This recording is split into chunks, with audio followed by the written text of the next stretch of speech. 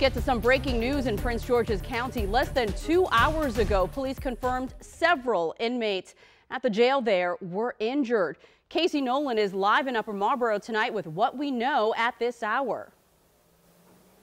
Well, Delia, authorities aren't saying too much right now. They're not being specific. They're saying their investigation is just getting underway, but we have confirmed that 4 inmates were injured inside here earlier tonight. Now, from Sky 9, we could see an ambulance leaving the correctional facility here along with a corrections van. This is around 7:30. Prince George's County Police confirm that around 6:30 this evening, there was an incident, they're calling it, here at the County Department of Corrections that sent 4 inmates to the hospital. Exactly how they were hurt, police have not said, just that the Department of Corrections' Office of Professional Responsibility and Legal Affairs is working with county police to investigate.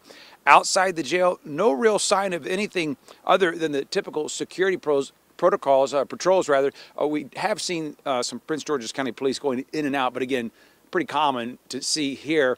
Again, 4 people were hurt, 4 inmates were hurt. We will stay on top of this story and bring you more details as we get it, Delia. Casey, thanks for that report.